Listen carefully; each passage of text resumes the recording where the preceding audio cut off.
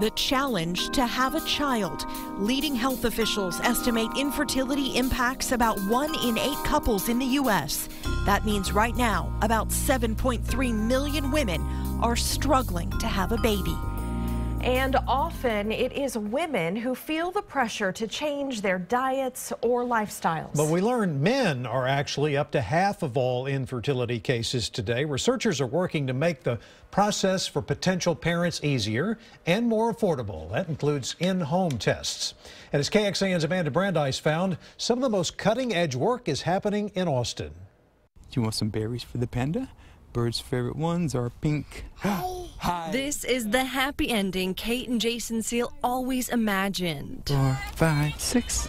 But the early chapters were filled with loss, heartache, and uncertainty. With everything you're surrounded by, with, people that are getting pregnant left and right and starting families and TV and movies, and it's just that easy, and we found out very quickly that sometimes it's not that easy. Kate and Jason met later in life but fell for each other fast. They didn't want to waste time starting a family. Let's go. But after 6 months of trying, they knew something wasn't right. We found out fairly quickly that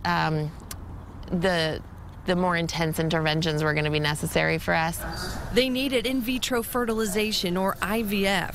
That's when a couple's sperm and egg are combined in a lab.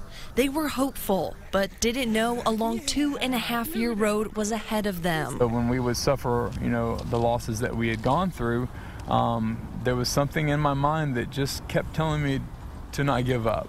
Only about 30% of couples who see a fertility specialist undergo IVF. Basic IVF can range from $13,000 to $20,000. An embryo biopsy can tack on another $5,000 to $6,000. That's when some cells are removed and tested for any gene defects. We had our struggles, emotionally, financially, physically. We definitely learned the hard way what it took to go through fertility treatments. I was in phases where I was trying everything and anything.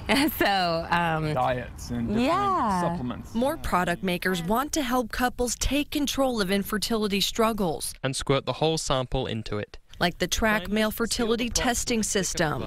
The FDA-approved device tests and tracks sperm count, letting you know if your count is low, moderate, or optimal. Anything that raises awareness about infertility and facilitates a conversation, we're totally in favor of.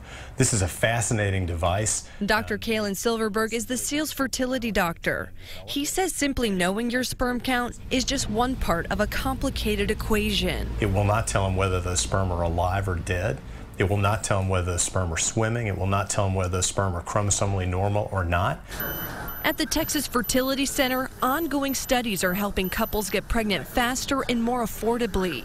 One looks at the advances of pre-implantation genetic screening, which means testing the embryo to make sure its chromosomes are normal before it's transferred into the woman.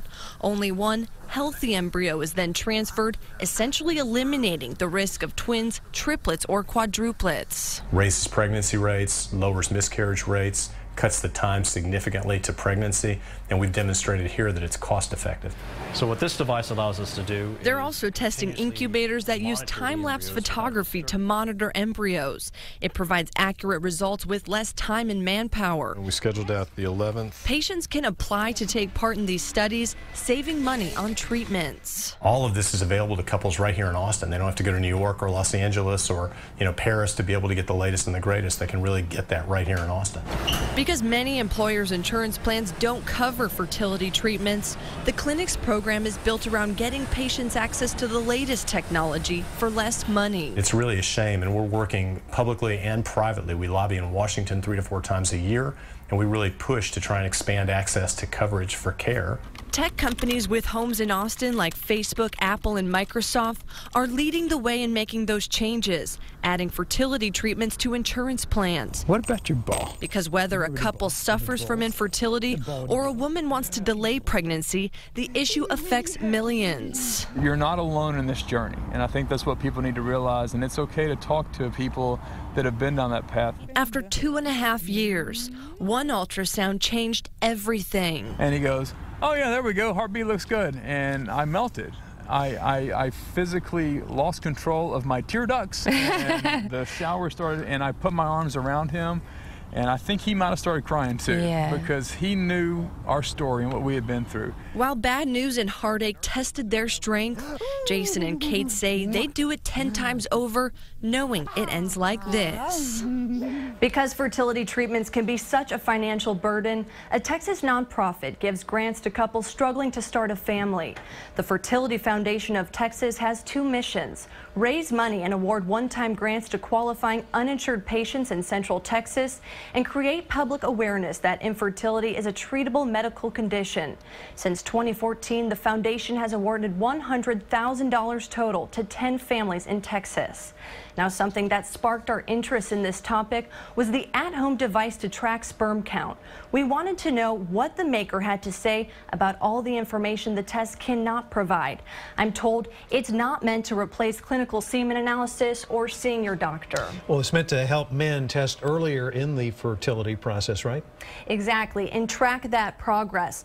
The company also hopes it'll help men make better lifestyle choices as they grow through this journey. All right, Amanda, thank you very much. And beyond grants, there are other options for potential parents to keep costs down. Experts suggest asking a clinic about its success rate so you are less likely to undergo multiple procedures.